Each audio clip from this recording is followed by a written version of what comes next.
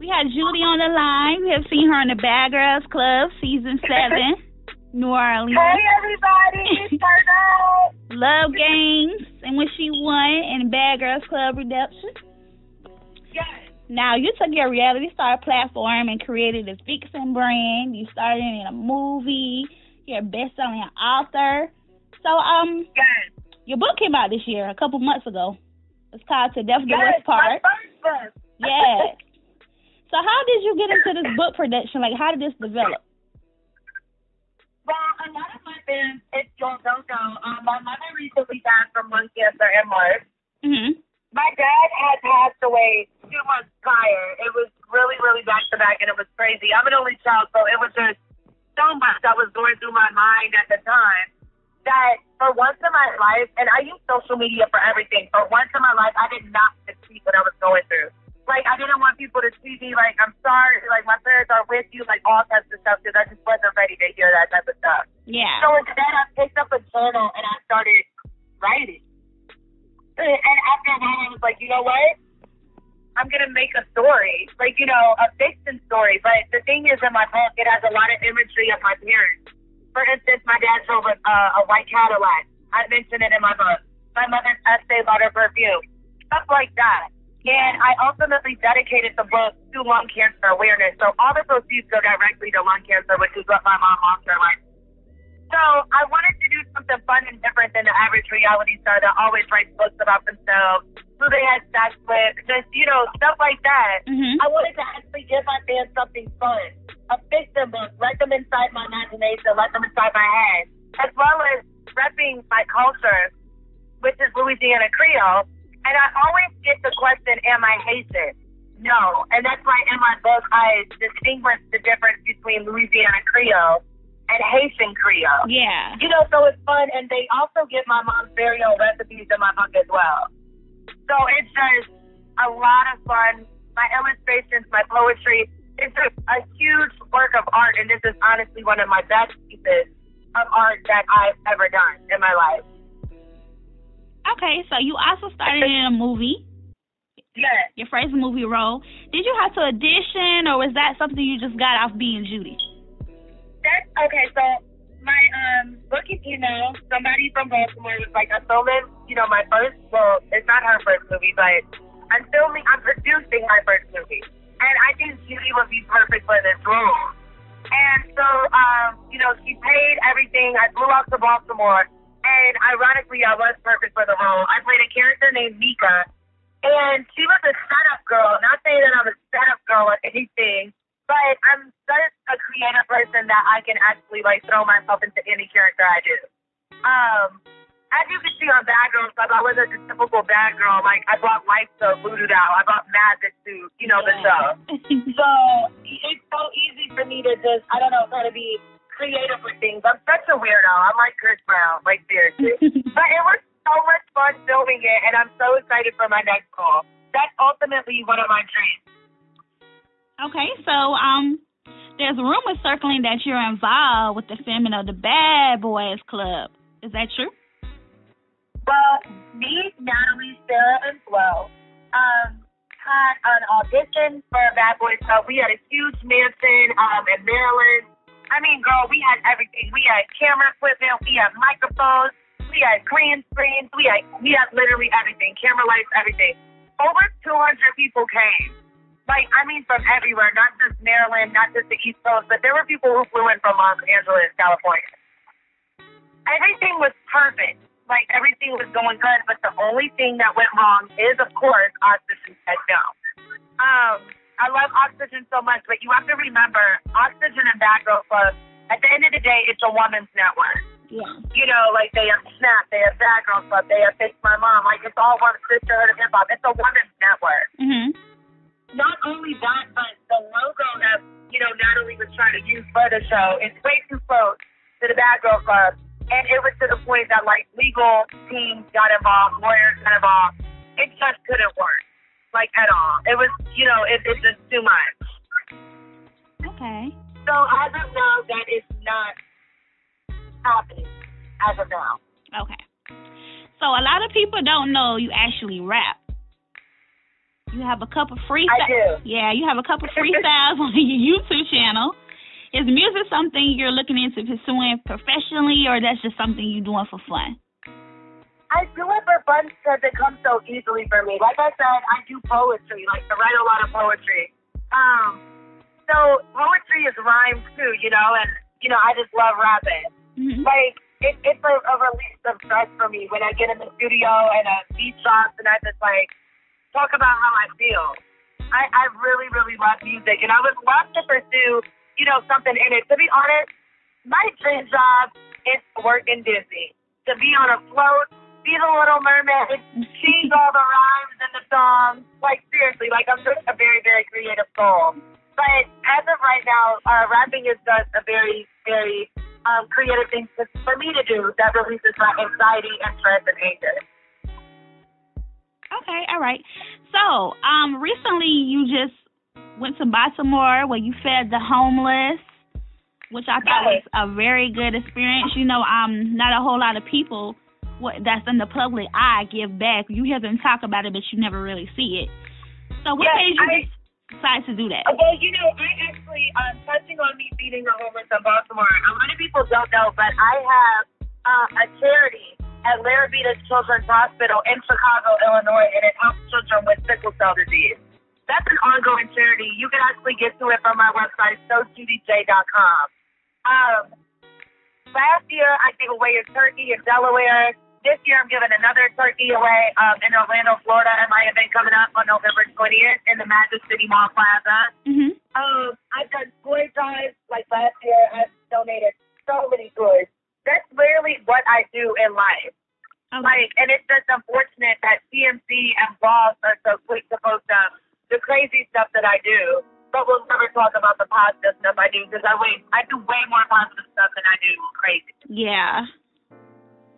But, you know, it's okay. I mean, that's what blogs are. They get paid to write a juicy story or whatever. Yeah, they do. Okay, so I'm a fan of lipsticks. I love lipsticks. That's just me. You have a lip cosmetic line that I absolutely love. I love your different colors, especially the red one. Thank you so much. It's called Redbone. Yeah. Yes, I have my own lipstick line. It's called Vixen. Mm-hmm. I have another line that's under Vixen lipstick. It's called the Kissable Vixen. And every one of my lipsticks is named after something that has to do with me. Like Redbone, one is called Mermaid, one is called Crybaby, because we all know I'm a crybaby. You know, I just wanted to do something that was super fun. And ironically, you said your favorite color is the one in red. Yeah. Well, if everybody knows, on season 7, I did the milk and cereal, turkey breakfast in bed, and I got beat up really, really bad. I had a bloody lip. The first time I ever wore red lipstick was when my friends on the show tried to cover my bloody lip, and the only color they could use was red.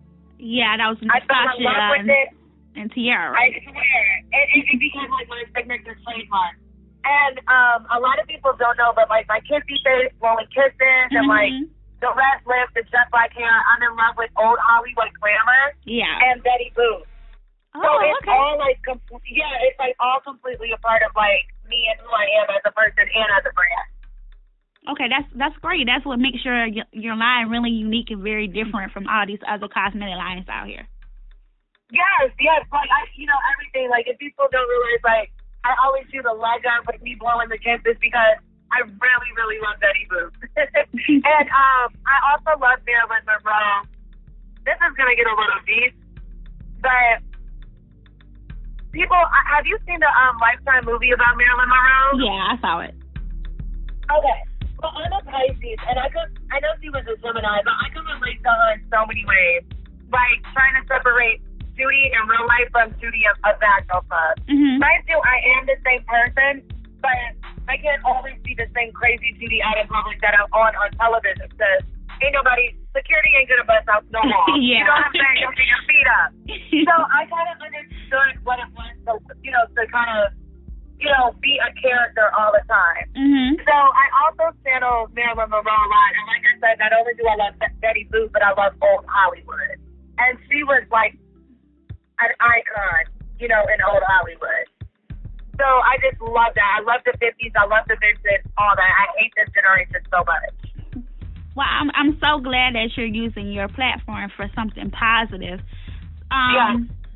So is it harder to do more things in the industry because you were a part of Bad Girls Club? Like, do people not, take you more serious because you were on something like Bad Girls Club? I'm actually at dinner right now, and the one thing my waitress said was she liked me from the show because I was real. Mm-hmm. Yeah. I feel like what makes me different from a lot of bad girls is I didn't go in there trying to, do anything but have fun. Mm-hmm. And it just so happened to turn out that everybody just couldn't stand me being happy and having fun. Like, nobody could ever bring me down. But I am a human, and like I said, I'm a crybaby. I'm a Pisces. I cry all the time at the drop of a dime. Oh, girl, yes. So, I know. I am, too. Yes. So when I cried, I forgot that the cameras were there. Like, I just never even realized the cameras were there. That's why people saw me being angry, mad, happy, having fun.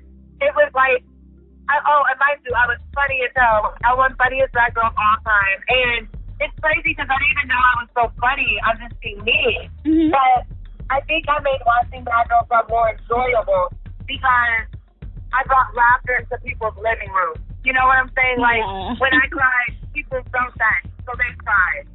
I gave hope to little kids who get bullied in school. Like, if Judy can stand up to all these people, so can I. So I feel like I'm looked at a little differently than just a bad girl from the Bad Girls Club. I feel like I'm looked at as a human being, Yeah. So I don't think it's hindered anything. I think it actually opened more doors for me. Okay. Well, I'm going to dig a little bit into your personal life. Yes. Are you single right now? You know what, girl.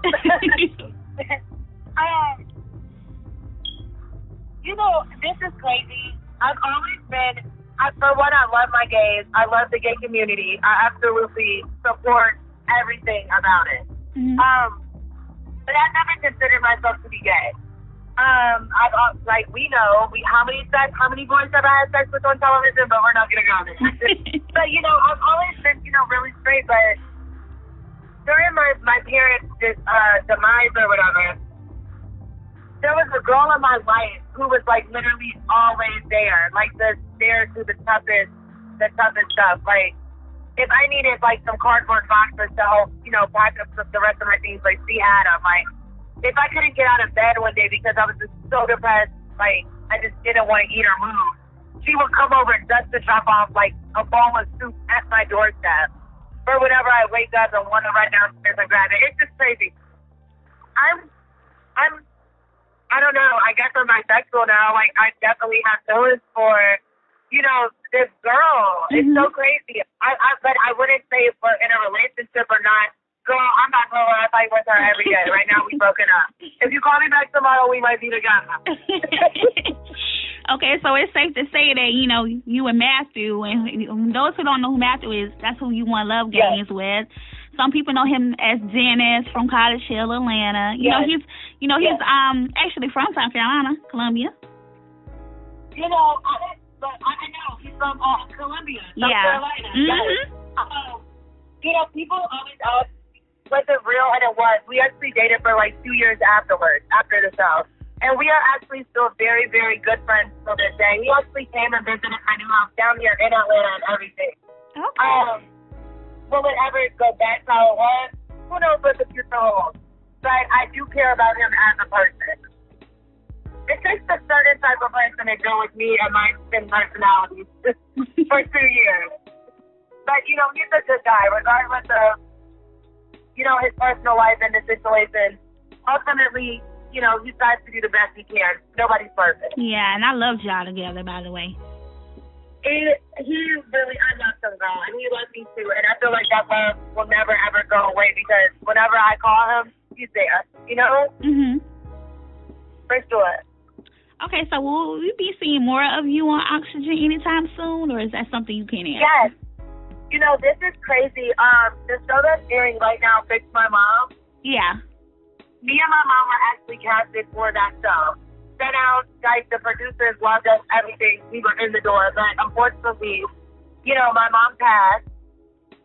we couldn't be a part of it. I feel like the universe makes no mistakes. Mm-hmm. And I still do get calls from Oxygen, and they just did a press release about all the hosting I'm doing and everything. I'm still actually in contact with them too. It's just depending on the next spinoff whenever that comes. Yeah, I feel like you should definitely get your own, show, like kind of like Tanisha has. Everybody says that. Yes. I should have said that my own. Yes, I would really watch that. Like I would love it.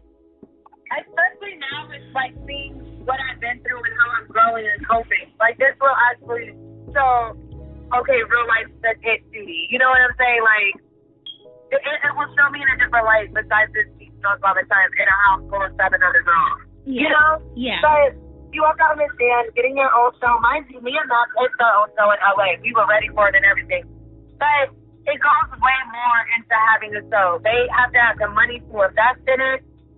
They have to have the equipment. They have to have the cameras. They have to have the travel. And, I love Oxygen so much, but right now the show is not doing too well with ratings.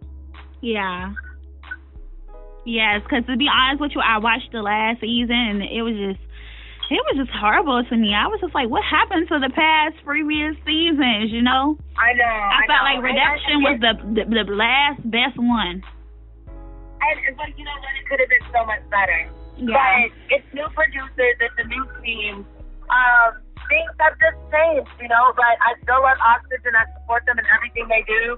I love Jen and Marie and support them with anything they do. And whenever I get that call, I will be there to support them 100%. Yes, girl. Try to do you a VH1, get you on Love and Hip Hop. I know, but you know what, though? I'm so much more talented than just reality TV, and that's also why I moved to Atlanta, to really further my acting career. I feel like I have way more to offer people than just looking like a fool on television, Yeah. No shade, though, no shade, but I do love reality TV, and I will definitely be back. Okay, so what's next for you in general? I know you got your book, you're still promoting that hard. What do you have planned next? I actually got casted to an MTV show. I can't talk too much about it, of course, due to contract, but I will be on an MTV show. Okay. So how true are these rumors about Empire? Can you talk about that? Because I heard something about Empire.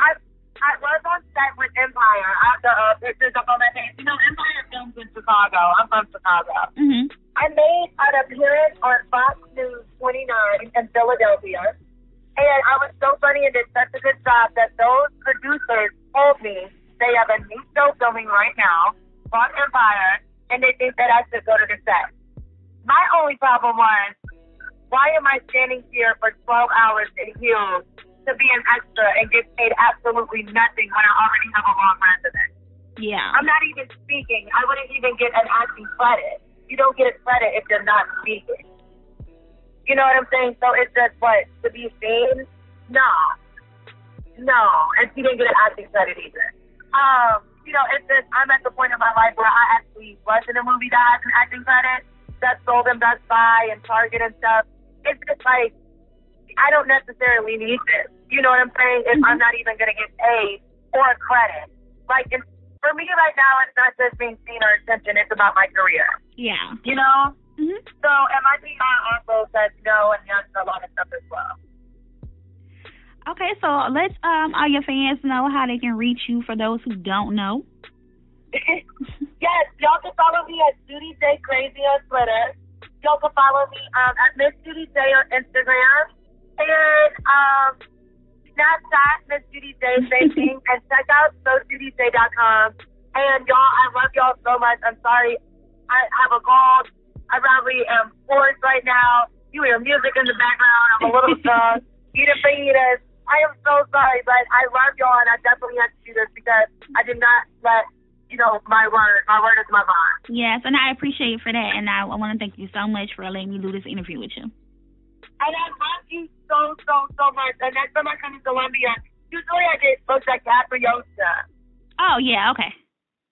So you have to come out and party with me, and I got a bottle for you and everything. I definitely will. Or when I come to Atlanta, because I definitely will be coming to Atlanta a whole lot more. Okay. Oh, my God, girl, call me, and I will take you anywhere you need to go.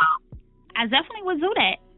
Turn up. I love you so much. I love y'all. All right, thank you. This is Let's Talk Hip Hop, and we just had Judy from Bad Girls Club.